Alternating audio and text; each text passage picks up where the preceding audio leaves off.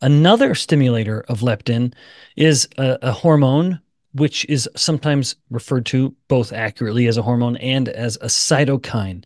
Now, you've heard me say the term cytokine before. A cytokine is essentially a hormone that regulates immune function or inflammation. One of the most famous and relevant to this conversation is TNF alpha. TNF alpha induces leptin secretion, both from fat cells in a little culture or from fat tissue in vivo or from a living organism. And TNF alpha acts directly on adipocytes or fat cells to stimulate leptin secretion. Interestingly, with regards to TNF alpha, we have here a somewhat uncommon scenario where you have what is called autocrine signaling. An autocrine signal is when one cell will release a hormone, and then that hormone will act on the very cell that just made it, signaling to that cell to then do something else. So in this case, let's bring all those pieces together. We have a fat cell, which as a fat cell is getting bigger and bigger, as it's getting more and more hypertrophic. You've heard me discuss previously that as a fat cell is undergoing hypertrophy, it becomes ever more pro-inflammatory. One of the reasons is because of everything I just said, which is TNF alpha. As the fat cell's getting bigger, it's releasing more and more TNF alpha. Now, interestingly, as TNF alpha is circulating through the body, increasing this kind of basal inflammatory tone, so making the body a little more inflamed, what is often referred to as a subclinical chronic inflammation. Subclinical just means that it's not like the patient is coming in with evidence of like severe infectious inflammatory signs, like a septic shock or something. So the inflammation is dialed up a bit, but it's not to the point that it's making the person clinically suffer in any obvious way. So we call it subclinical chronic inflammation. So again, we have the ever fatter fat cell releasing ever more TNF alpha, which is then signaling back onto the very fat cell that just made it, potentially, or any neighboring fat cells. That would be called a paracrine signaling, to then start releasing more leptin. So inflammation in this kind of chronic subclinical sense, not in like an angry, swollen, infected wound, inflammation is capable of increasing leptin.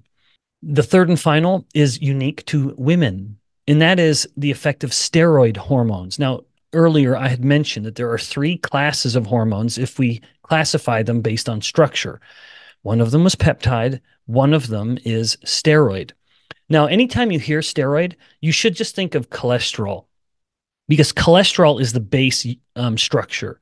So the tissue or the cell that's making this hormone, the steroid hormone of interest in the moment, and I'll identify which steroid hormones are relevant here, but the cell will take a cholesterol molecule and start manipulating it to create this, what's called a steroid nucleus. That's basically just saying a scaffolding that is based on cholesterol. Then the cell will take that cholesterol molecule and start altering it a little bit, creating any one of the number of steroid hormones. And there are many steroid hormones, not nearly as many as there are peptide, but there are a lot. And in fact, these two are very well known to you. But again, this is unique to women. It's an effect. There might be a modest effect in men, but it pales in comparison to the effect that we see in women. And that is estradiol and cortisol. Now, estradiol might be a hormone that doesn't ring a bell. It might not sound familiar. Often, estradiol is referred to as estrogen in a singular sense. Estradiol is the primary estrogen. And if we're using the word estrogen, we should actually be saying estrogens.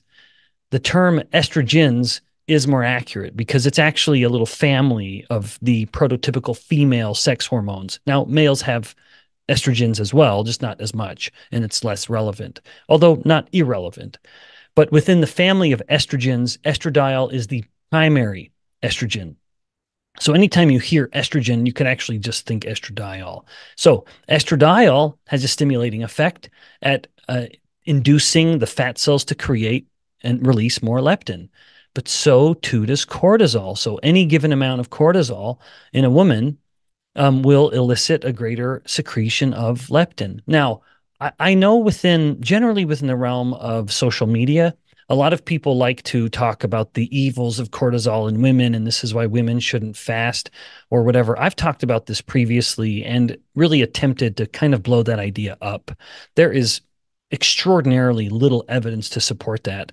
In fact, I'm only aware of one single study that's, although I admit this is a tangent, that shows that cortisol levels in a woman will go higher than what you'd see in a man with adoption of a low carb diet.